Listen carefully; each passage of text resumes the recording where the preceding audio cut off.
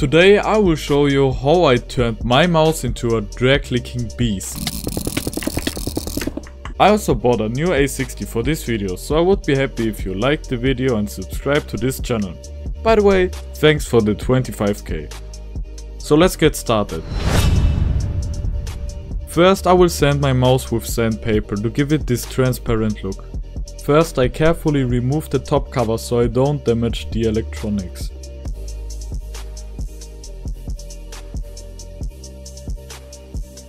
Two hours later. This is only a cosmetic modification and brings no advantages for drag clicking.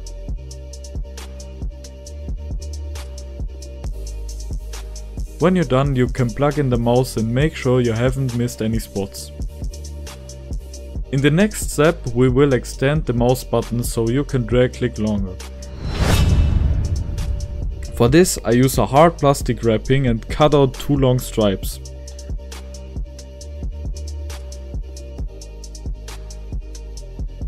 To avoid damaging the surface of the mouse, I first put electrical tape on the mouse.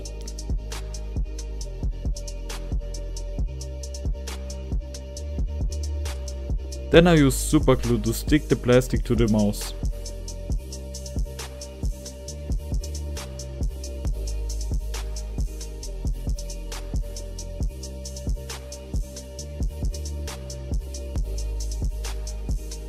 Hold it in position until the glue dries. After the glue dried, you can put electrical tape on the plastic and draw on it with Sharpie to get a good grip.